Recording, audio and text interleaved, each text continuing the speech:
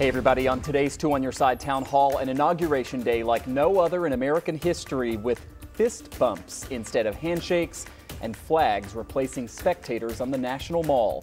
Tonight, after a historic day, the Biden administration getting to work, what it means for Western New York.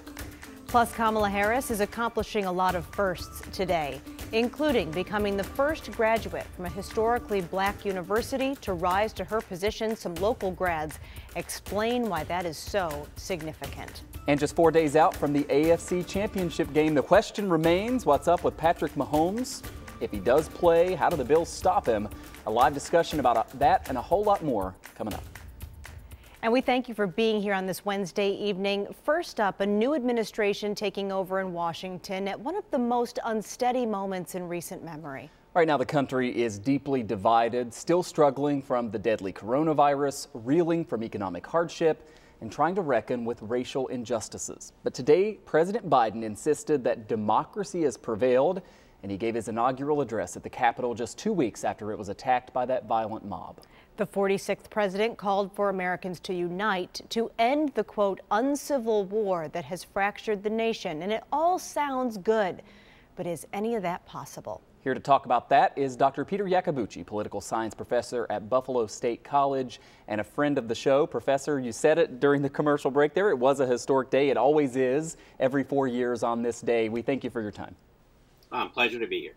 And this inauguration is certainly different. That's an understatement. And it comes after a really combative election that divided America like we've never seen, an insurrection at the Capitol 2 weeks ago that exposed those divisions even more.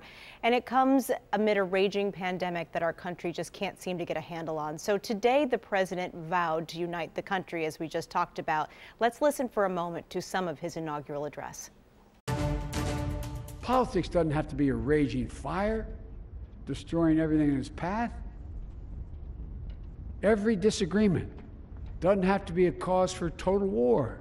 Today, on this January day, my whole soul is in this: bringing America together, uniting our people, uniting our nation. And I ask every American to join me in this cause. And he kind of said to give him a chance, but uniting America right now, healing the divisions of the last 4 years, people can't even agree to disagree on Facebook. So it leaves a lot of people wondering. And so we will ask you, is it even possible? I think it is. I think I thought Biden's speech today hit the tone exactly right. His campaign was based on unity, but it's not just unity for unity's sake. It's unity because without unity, we can't solve the problems that are facing our country, whether it's solving and getting us out of the pandemic, whether it's reducing economic inequality, racial tensions within the United States. It requires unity. And I think Biden's speech, as his campaign did, hit on that theme. President Biden is getting to work already, signing some executive actions. And if you break it down, Professor, we're looking at now on the screen, President Clinton signed 254 executive orders in his 2 terms. For former President George W. Bush, it was 291, 276 for former President Barack Obama. Meanwhile, remember, President Trump served just 1 term, half the time of those others, yet he signed 211 executive orders. Now, Democrats would prefer a lot of those be undone. We know that just within the last few minutes, President Biden signed some executive orders. We believe he's going to do 17 total today alone.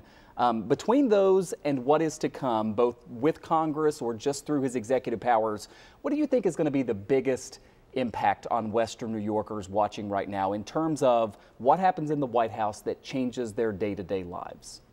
I think 2 things. I think it's getting control of the pandemic. I mean, we're in the middle of a raging pandemic where thousands of people across the country are dying every single day. While the vaccine was produced very quickly under President Trump, its rollout and people getting vaccinated has slowed and is not at the pace it needs to be for us to get quickly out of the pandemic. On the other side, and of course related to that, is getting the economy back going. And Joe Biden, part of his initial push to Congress is going to be an almost $2 trillion stimulus plan to get money in people's pockets so they go out and get the economy back moving again and begin to start opening many of the small businesses that we know in our community that have closed. I wanted to dig a little deeper into what you said about the pandemic, because one of those executive actions will be to make changes to the U.S. response to the COVID-19 pandemic. And it's worth noting that this is happening a year ago to the day the first coronavirus case was identified here in the United States. So now as the numbers go up, many Western New Yorkers are struggling to sign up to get vaccinated. We hear from them every day. This has been extremely frustrating for a lot of people. What changes do you anticipate President Biden will make, and how quickly might we actually notice them?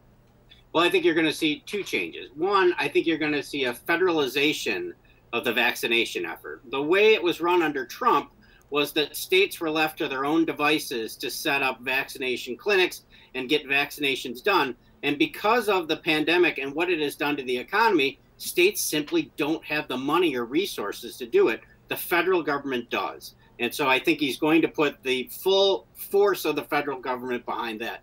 The other part is we simply didn't buy enough vaccines through the summer from the private companies that were developing them. And I think you're going to see the Biden administration accelerate that as well. President Trump earlier today said that he wished the new administration great success, but he suggested that he does not plan to remain on the political sidelines. I think today, we saw former President Barack Obama, who is out there. He's done interviews, written books. And then we also saw former President George W. Bush, who really went to his ranch and does some painting and has really kind of gone, out of the spotlight. What do you think we're going to see from our 45th president? I think President Trump wants to stay engaged, but I think it's going to be very difficult for him to stay engaged. I think that's for two reasons. One, he's going to be under a significant legal and financial problem. He owes a tremendous amount of money, he and his organizations, close to $500 million that come due over the next couple years that he's going to have to figure out how to get out of. And as we know, especially led by New York State, he's going to be under possibly legal indictment as well. He wants to stay involved. Whether he's going to be able to stay involved now that he's out of power, will people still listen to him? We'll have to see. We have been chatting with Dr. Peter Yacobucci, political science professor at Buffalo State College. Thank you again for your time. Thank you. Enjoy the evening, everybody. You too. Thanks very much. Our Verify team has gotten a lot of questions about this inauguration and the new administration, and the most common of which is, now what? In other words, what should we expect from this president here on his first day, into his first week, and then beyond that? What is he able to get done quickly? And Verify's Evan Kozloff shows us what is possible right away without the help of Congress.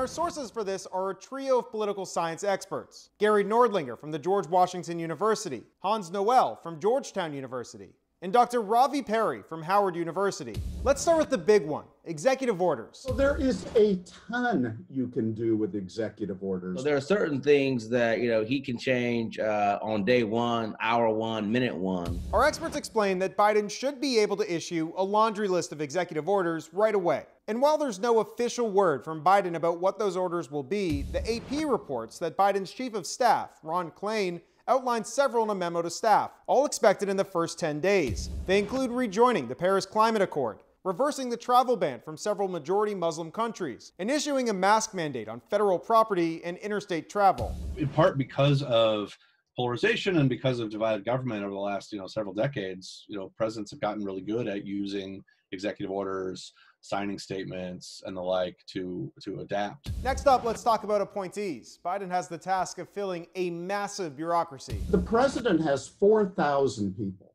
to appoint to federal office. The fact that the tone of the office changes. It doesn't require writing whole new laws. You just need someone else who's in charge who says, we're going to prioritize this and not that. Lastly, let's talk about one more thing. Power to persuade. Power to persuade. Power to persuade. All three experts use those same three words to explain that essentially, when the president speaks, people listen. That allows them to set the agenda on Capitol Hill and perhaps change public opinion nationwide. With your Verify, I'm Evan Kozloff. The power to persuade. Hey, if there's something you'd like us to look into, you can reach out to our Verify team on social media. The email address is verify@WGRZ.com. We would also like to persuade you to text us at 716-849-2200. And of course, stay tuned for more of the Town Hall.